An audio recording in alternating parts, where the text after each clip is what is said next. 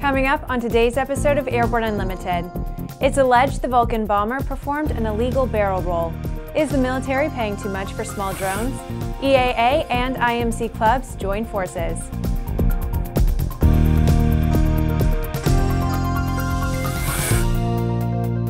I'm Bree Cross. It's November 6, 2015, and this is Airborne Unlimited. A spokesman for the UK Civil Aviation Authority says the agency is investigating a possible illegal maneuver allegedly performed by the crew of the last known flying example of a Vulcan bomber. The BBC reports that the spokesman said that the maneuver, which was captured in video by an amateur photographer on October 4th, quote, did not occur during an air display. Although not normally allowed under its current permissions to fly, a roll is a benign maneuver, and the Vulcan's maintenance support organization has confirmed that the aircraft is safe to fly, end quote. The video does not appear to show the Vulcan performing a roll maneuver. The CAA spokesman said that the restrictions put in place following the Shoreham accident were mainly applicable to air displays. This is the last year that this aircraft will be allowed to make in-flight aerial demonstrations. A former vendor of Prioria Robotics has filed a lawsuit against the UAV maker, saying it has bilked the U.S. government out of hundreds of thousands of dollars. The suit accuses Prioria of misrepresenting specs of the Maveric microdrone to the military and other government agencies and sold refurbished units as new in the contract.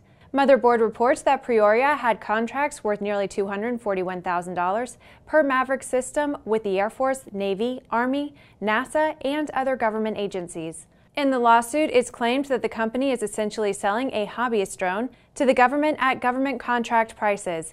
In the filing, the lawsuit asserts that the Maverick, in some aspects, used technology and had capabilities similar to unmanned aerial vehicles that could have been purchased in a hobby industry channel or on Amazon. It was also pointed out that some hobbyist drones have more capabilities and could be purchased for about $5,000. After the break, EAA expands with a new service. The KSN 770 is an affordable, WAS-enabled integrated MFD with a flexible hybrid user interface from Bendix King. Get your fingers on the 770's perfect blend of touchscreen and hard buttons. Easily control your GPS navigation, Navcom, weather, traffic, and terrain in any condition. For more information, go to bendixking.com. Redbird is quickly becoming the industry standard for flight training. Since Redbird introduced its revolutionary FMX in 2007, colleges, universities, and flight training operations around the world have integrated Redbird products into their curriculum. It's time to discover what Redbird can do for you. Join the migration. AML's patent-pending wireless induction charging system eliminates confusion over those charging cables, cuts down cockpit cable clutter, and allows you and your passengers to fly cordless and eliminate the cable nightmare. www.aviationmodificationleaders.com. There's a difference between charting a steady course and pushing for the ceiling. And for nearly a century, Hartzell Propeller has been defining that difference. It's in our passion for engineering and research and our dedication to testing the limits of performance. We are built on honor. We are Hartzell Propeller. Welcome back. If you would like to be a supporter of Airborne Unlimited, send an email to jim@aero-news.net. Whether for business or recreational flying, maintaining instrument proficiency and staying up to date on issues dealing with instrument flying can be a challenge. Now EAA and IMC Clubs have joined together to make instrument flying safe. IMC Clubs was created by Radek Wysokorski, and their purpose is to promote instrument flying, proficiency, and safety. Along with IFR flying and monthly local chapter meetings, IMC Clubs offers a resource-rich website which promotes an electronic experience base. Effective November 2nd, the chapter resources and scenarios are now being produced and distributed as a new program by EAA IMC, an experimental aircraft association subsidiary under a license from IMC Clubs International. This will provide resources for new and improved program offerings that will enhance and expand the impact of the IMC concept. To provide continuity, support, direction, and programming, Radek Wysokorski is now the manager of flight proficiency with EAA IMC. Now a membership in EAA will entitle members to all of the services EAA offers, as well as EAA IMC flight safety and proficiency programming. It's Friday, and that means that it's time for ANN CEO and Editor-in-Chief Jim Campbell to check in with his weekly Barnstorming commentary. When Jim got the chance to ask Michael Huerta if he knew that the FAA had the power to deal with a declining aviation industry, even without the mandate to promote the aviation world, this is what the FAA administrator had to say. Here is this week's Barnstorming. You know, I think I'd want to start with the mandate that you talked about, which was removed in 1996. You know, when the FAA was first established, we did have a very specific mandate to promote the interests of the aviation industry. And following a couple of horrific crashes in that year, there was a feeling on the part of Congress that it had gone too far. And so that mandate to promote aviation was explicitly removed. And today, we have it really for only one segment of aerospace, and that's commercial space. But for everything else, there is an outright prohibition on promotion of the industry. I think it is fair to say that in the past, the agency has interpreted that perhaps too rigidly. You know, the example I'll give you is I was asked by a manufacturer's organization to provide a list of our contractors that we use to operate the air traffic control system, and they in turn would use that list, you know, that we're suppliers to the FAA, you know, in their marketing activities that they would take place throughout the globe, because, you know, in their world, a supplier to the FAA is extremely important. And that created a whole lot of problems for a lot of people in the FAA. And, you know, finally I had to get involved, and I said, guys, we're talking about a list. It is a list of who our suppliers are. This is factual information. This is not, you know, we are not promoting any aspect associated with that. You know, and so, you know, I think it is fair to say that we have perhaps in the past adopted too rigid a point of view on that. But I want to go back to what I talked about earlier. You know, it's through things like the compliance philosophy, through the NAC priorities, the Next Gen Advisory Committee priorities that we've been focusing on as we deliver performance-based navigation. What has certainly been a high priority for me are what are things that are high priorities for the industry that we work with. And, you know, and so Next Gen has got to be more about delivering, about more than just delivering technology platforms. It's actually got to be about delivering benefits and performance. So that's what we have been very, very focused on. Part 23, you know, we could rewrite Part 23 just to clean up all the old language in there and to make sure that there aren't inconsistencies, but we've actually taken it a step further. What we wanted to do is to be a performance-based rule that gives, I think, the industry what it wants, which is regulatory flexibility to innovate. And that's a much harder thing for us to do, but it is something that we are very committed to doing. And so I think you know, the short answer to your question is yes, we do understand the relationship that we have with the industry.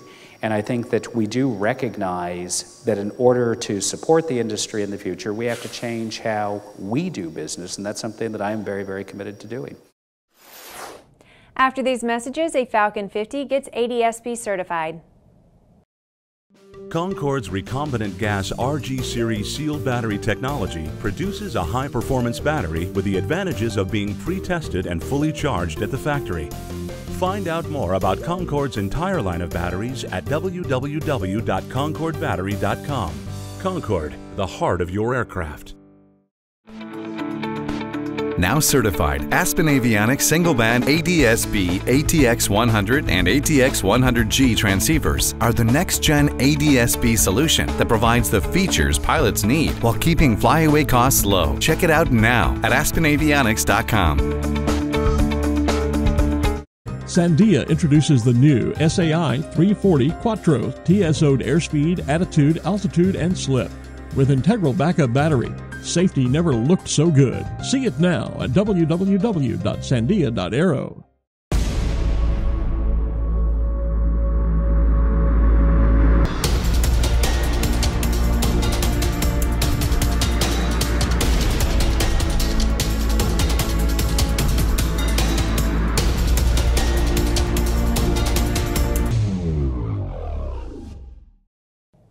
Welcome back. With so much news coming out of the aviation industry, we're summarizing some other interesting stories in a brief segment we call Around the Patch.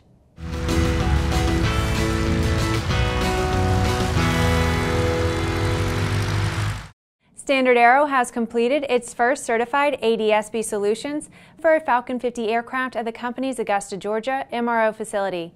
The system incorporates CMD Flight Solutions ADS-B DO-260B upgrade and supplemental type certificate. Textron Aviation has added a dedicated aircraft to support customers throughout Europe.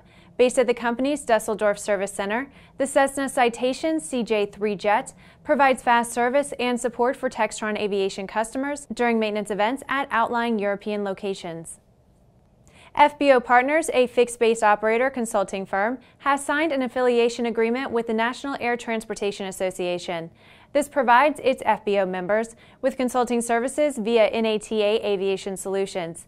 The affiliation also offers training created exclusively for NATA members. Lockheed Martin has completed more than 27,000 hours of simulated flight time on an F-16C Block 50 aircraft and is now analyzing the data. The aircraft is now in the teardown inspection and fractography phase of the test program. The National Business Aviation Association has announced dates and locations for the association's 2016 regional forums. NBAA says regional forums expose companies that don't currently use aircraft to the benefits of business aviation, bringing new entrants to the industry. Well, that's our trip around the patch. Now let's move on to the rest of the news. The NTSB has released its most recent findings related to its ongoing investigation into the October 29th airplane fire during taxi of Dynamic International Airways Flight 405. The report involved an incident in which an engine on the Boeing 767 caught fire on the ground at Fort Lauderdale Hollywood International Airport.